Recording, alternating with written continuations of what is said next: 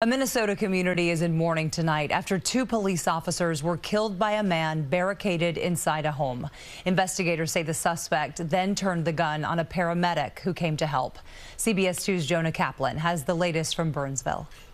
An ambulance to stand by on the address, and I need 2 additional ambulances. The call for paramedics came shortly after 5 this morning. Minutes later, dispatch ordered everyone to stay back. Medics, please back off. Medics, back off and turn off lights. First responders rushed to the home in Burnsville, a suburb about 20 minutes outside Minneapolis. They were very tense. They say an armed man was barricaded inside along with his family.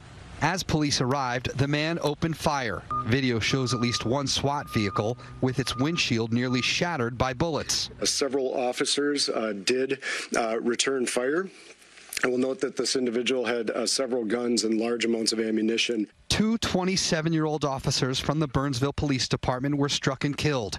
A paramedic who rushed to the aid of one of them also died in the shootout. They know they have to give up their life sometime, and they do it anyways. State investigators confirmed the suspect died in the confrontation with police.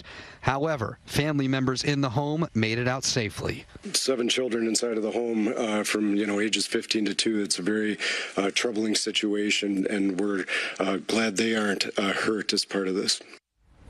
There was a 3rd officer hit and struck by gunfire. He was rushed to the hospital too, but is expected to make a full recovery.